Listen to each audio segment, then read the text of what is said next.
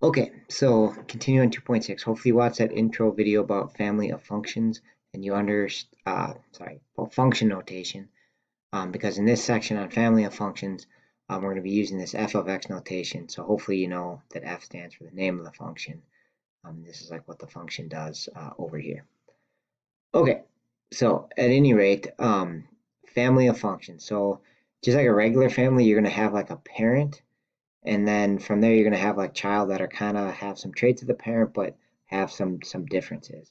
So really the idea is like if we took this is going to be called our parent, like an x squared is going to be one example of a parent. We're going to say what would happen if you were to add a plus 2, right? What would the child look like? What would the other function look like if we slapped a plus 2 onto that? So that's what we're going to be investigating today in this lesson. Okay, so quick definition you might want to get down. Parent function is the simplest form in a set of functions. So for example, if we have just f of x equals x, all right, then we could change it a lot by say adding like a plus 3 on the end, or we could do another one called, I don't know, g of x, and that's just going to be 2 times the original function x, or we could do another one called h, and let's just say that that is 2, let's say 5 less than the original one, so x minus 5. So sorry, those kind of ran together, but if you have all these functions, that's called a family of functions, and the most basic starting one is, in this case, the f of x. Okay, so we're going to do that parent, and then also we're going to do like the x squared. So we have x squared, and then we could say multiply by 3 and add 1. That would be a more complex version of the simple one, right? So in this family, our x squared is our parent. Another example of a child function would just be anything that modifies x squared. So we could do like x minus 5 and then square that. All right, so I don't know if this made any sense, but I have a question down here for if we have f of x equals the absolute value of x plus 8, anyone know what the simplest version or the parent of that would be?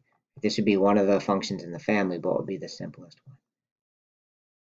Okay, and so I'm not sure if that made sense, but in this case, it would just be absolute value of x with no plus 8, no multiplication, nothing like that, just straight absolute value of x. That would be the parent.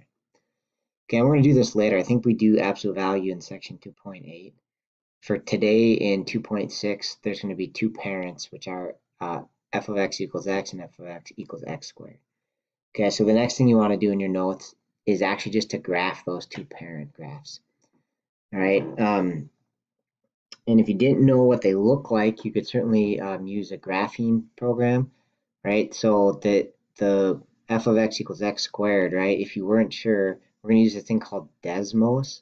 We're going to use it a bunch throughout the year. If you have a graphing calculator, that'll work too. But you just go to this desmos.com and just type in that address, or sorry, that equation of y equals x squared. You can see that the parent makes this U shape, which is called a parabola. It starts at 0, 0 right down here, and then makes this parabola shape. Okay, so draw that in your notes quick, right? It's just gonna look like, whoa, that is not good. Let's see if we can try this again.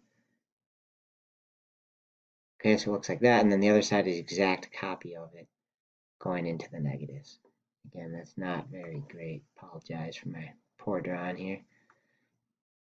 Okay, and then y equals x is just, that's actually just a straight line, right? So that's got like a y-intercept of 0 and the slope of 1. So that's a slightly different parent that starts at 0 and has a 1-to-1 slope. Okay, and so now we're just going to modify them. And I think in the beginning here, I'm going to focus on the x squared one because it's a little more interesting and it'll make more sense that we explain it that way. Okay, so we first want to say, okay, what's going to happen if we have x squared and we slap a minus 3 on the end of it? All right, and so what I have here is the original parent, right, which is shown here. This is the f of x equals x squared. We just graphed it a second ago. I'm gonna say, okay, now what would we do if we had a g of x was x squared minus 3? What would this minus 3 modify? Okay, and so all that would happen is these are the, here's x, and then we square all these values here. And so if we just subtract 3, we'd get 1 and -2, right? and 0 minus 3. So it's whatever x squared was, but now it's 3 less than that. So this would be a minus 2. If we do 4 minus 3 would be 1. Right? So in g of x, we square x, gives us this column, and then minus 3, and that's what it looks like. Okay, so visually what this is originally we were at negative 2, 4. So that point would be right here. Okay, but now it has dropped to 1. Right, now it's down here at 1.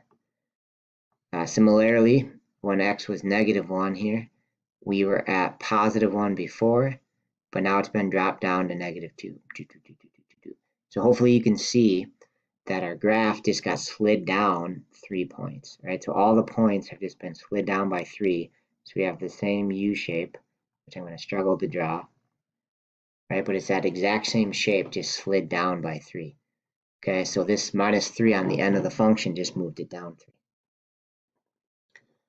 Okay, so you don't have to make the table and everything, but let's do one more. So I think it's down here on the bottom here. What do we want to go up then? Right, so minus 3 on the end here made it drop 3. So what if you want to translate it 4 up? Okay, so take a second to think about that before continuing the video. Okay, so your answer here is, I'm going to make a new function and call it g. F was our original one, so I'm just going to give, you can use whatever name you want, h, m, k, whatever you want.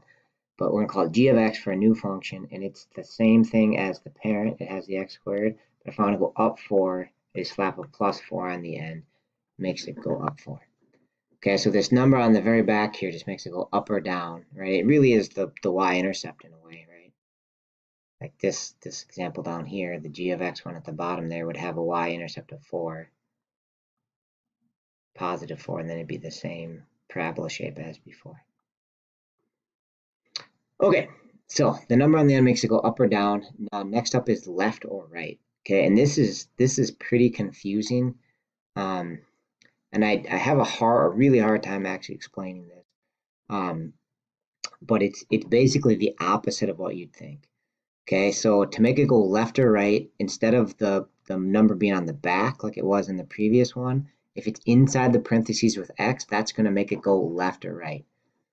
All right, and the trick is it's actually opposite of what you think. So if we were to take a guess that this plus 3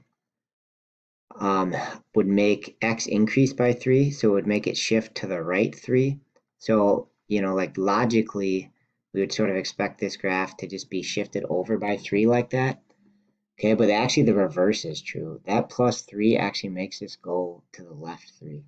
So we end up over here, and we have our parabola shape shifted to the left 3. All right, so here's my best explanation as to why this is true. So the best thing I can do is to just take the table of points. All right, and so in our original function shown in black here, when x was 0, we got an output of 0. That's the pointer right there. Okay, but what's really happening now is when x is 0, if we put it into our new function, our green function, we actually add 3 to it first and then square. Okay, so when x is 0 on our new function, we actually square it and get 9. So we're way up here at 9, way up off the graph when x is 0.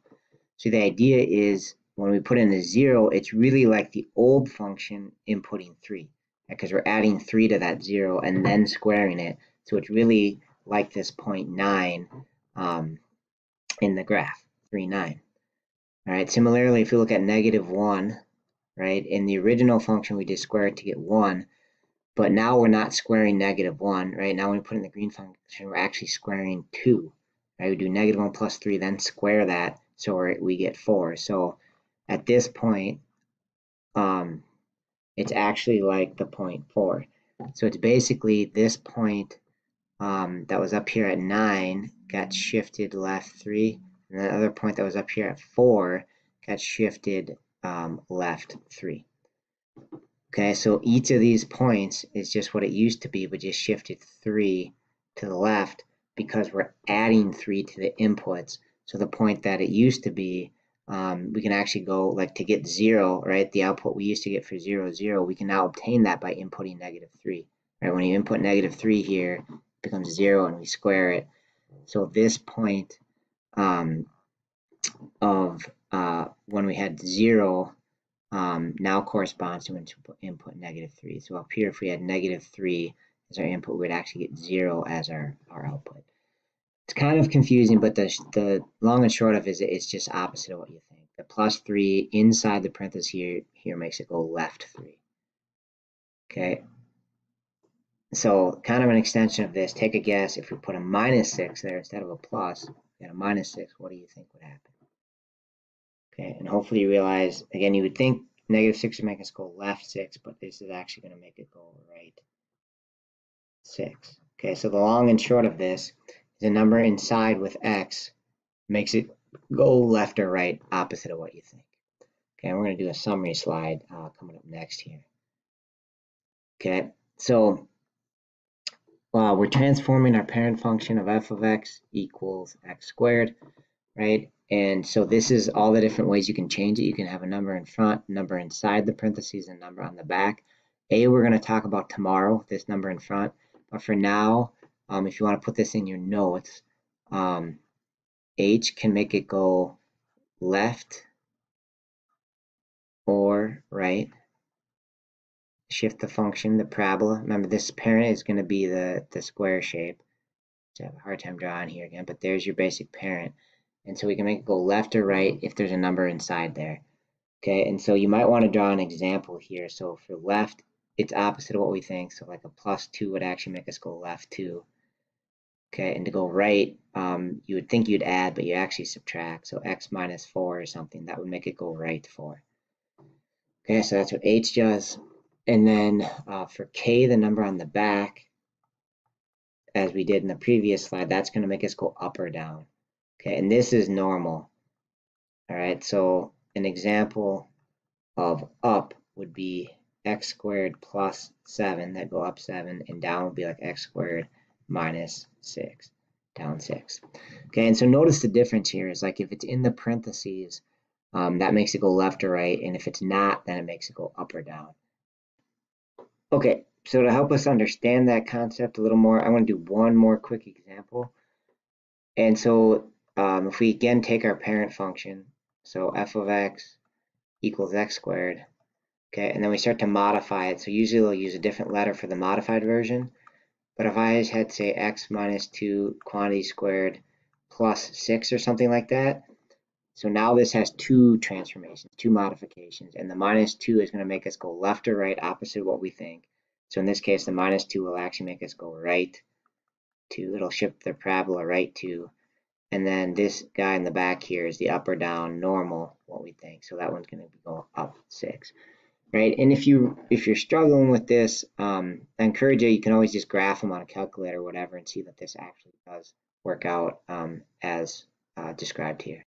So here's a practice question for you to try out. Please note that it is a different parent. It's an x cubed to start, but it's the same concept, right? So try these questions, pause the video, and then I'll go through them. Okay, so how is it translated? Translate just means slide it around. Right, so from our parent, the -2 is not inside the parentheses, so this one's just going to be going down 2 from the original. If it's inside the parentheses, it goes left or right, opposite what we think. Look back at your notes if you're not sure. So this one's going to be going, instead of going right 2, this is actually going to be going left 2. Okay, this one's got both parts. So inside here is a left or right, and again, that's opposite what we think, so that's right 1. And then up 8 because of the 8 in the back. All right, and then the final one, again, two different transformations. The +3 makes us go left 3, and the -9 makes us go down 9. Okay, real quick. So here's going in reverse of that. So now we're starting with x squared, and then what would happen if you did these transformations? Take a minute and try. Okay, real quick, here's your answers. Hopefully you got it. The up or down is in the back, and it's normal. -3 for down, +7 for up, and -3 for down here. And then left or right is opposite. So left is adding, and right is subtracting. All right, that's all we got. If you want to try homework, here you go. good luck. It's just transforming the parent function.